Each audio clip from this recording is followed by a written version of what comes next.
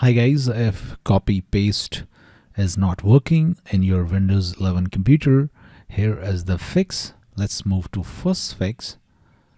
What you have to do, you have to just right click on start button and click on File Explorer.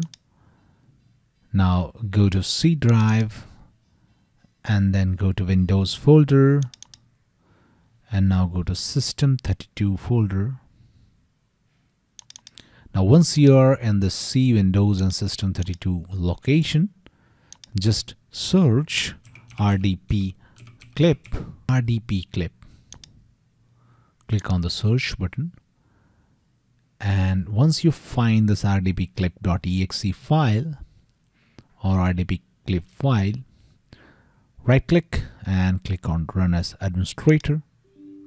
Click on Yes, and now try again and your problem will be fixed. If it is not fixed, let's move to second method, and that is just search command prompt in the search box. Right click and click on Run as Administrator. Now once this opens up, you have to clear the clipboard history. Just copy this code. I have given this code in the description of this video. You can directly copy this code from there and paste it and hit enter, and then try again and your problem will be fixed. If it is still not fixed, let's move to last method, and that is just search Task Manager and click on Task Manager to open Task Manager.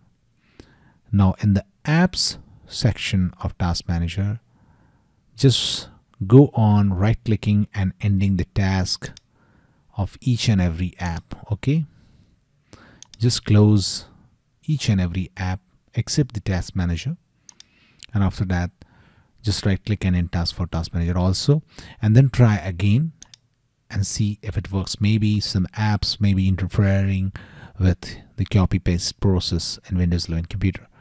Now if it still do not work, open Task Manager again, locate Windows Explorer service, right click and click on Restart, and now try again and see if your problem has been fixed or not. That's it guys. Please do like the video.